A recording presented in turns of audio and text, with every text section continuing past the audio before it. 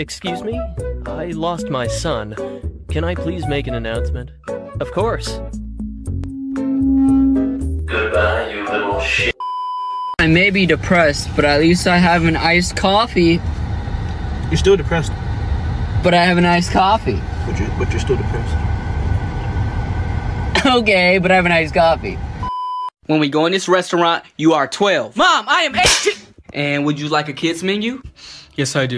You're probably wondering, could I beat this guy in a fight? Yeah, I could, because when he reached for me, I would write eggs on his hand so he would think he forgot them at the store, and he'd go back to get eggs.